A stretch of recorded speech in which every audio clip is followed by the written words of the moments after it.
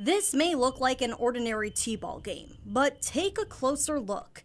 Actually, take a listen. You're watching Beeper Ball. It's the newest sport associated with the Miracle League of Western New York.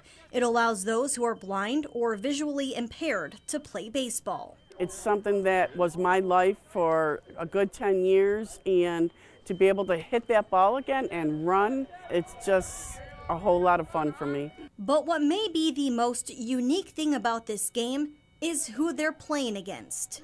Their opponents are everyday people who can all see clearly, but instead, they're seeing what it's like to have no sight. The experience is invaluable. They've told us afterwards that just what it's done for them, to not be able to see and experience what everybody's experiencing is a really good thing. Each person on the opposing team is blindfolded and has to rely on their other senses to play the game.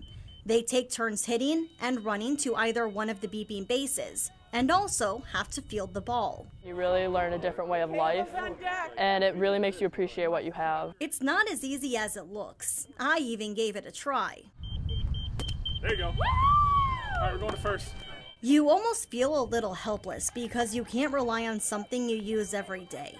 But that's the point, to experience what it's like in someone else's shoes. We just think it's a great way to expose our community so that people know that just because you're visually impaired doesn't mean you have to sit home. You can come out and have fun and still enjoy things in life.